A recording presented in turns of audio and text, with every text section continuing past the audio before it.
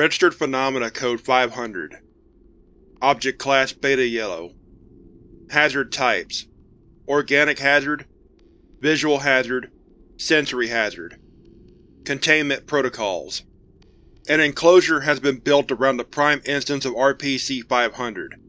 At no point are personnel to directly view RPC-500. Monitoring is to be entirely performed via surveillance cameras. The former town of has been placed under Authority ownership, and public access is strictly forbidden. As there are currently no feasible means of relinquishing RPC-500-1 instances of their anomalous properties, existing instances are to be euthanized. A number of RPC-501-A instances have been kept for study, and have been coated with paint to establish their location and size.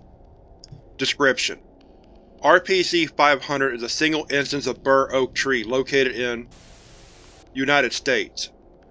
RPC-500 is the single remaining tree of the former woodlands.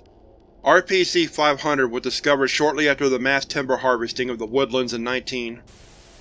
Humans that directly perceive RPC-500 will experience a hallucination whenever they are located in the grounds of the former woodlands.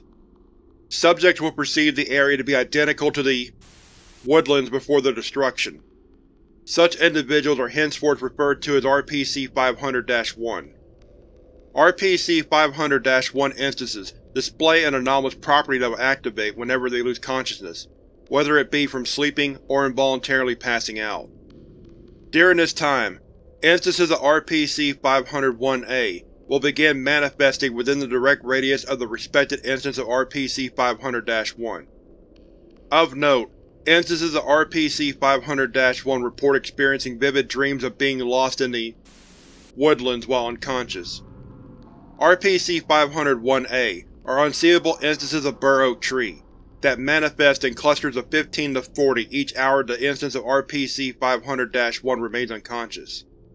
Instances of RPC-500-1-A will protrude from any available solid surface within the radius of RPC-500-1, and will continue to grow further outwards from the instance's location.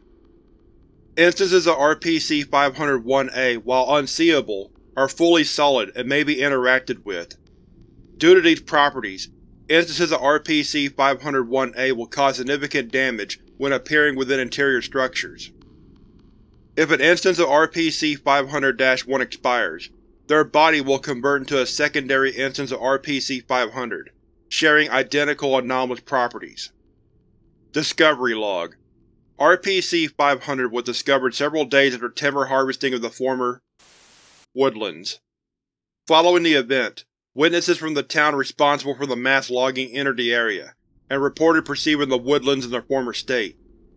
This led to multiple residents visiting the location and succumbing to RPC-500's anomalous effects. Because of this, a mass spread of RPC-500-1-A instances occurred for the next several days throughout, due to residents that had unknowingly become instances of RPC-500-1. Authority personnel were able to reach, but not before approximately, residents of the town were found to have expired from vast collateral damage caused by the growth of RPC-500-1-A throughout the town. A multitude of these deaths were caused either by victims being crushed by numerous instances of RPC-500-1-A appearing in a single location, or additional accidents, such as falling debris and house fires. The town was found almost completely demolished from countless instances of RPC-500-1-A growth, a vast majority of which had manifested within residents' homes while sleeping. Instances of RPC-500-1 were recovered for study and was put under immediate Authority quarantine prior to containment.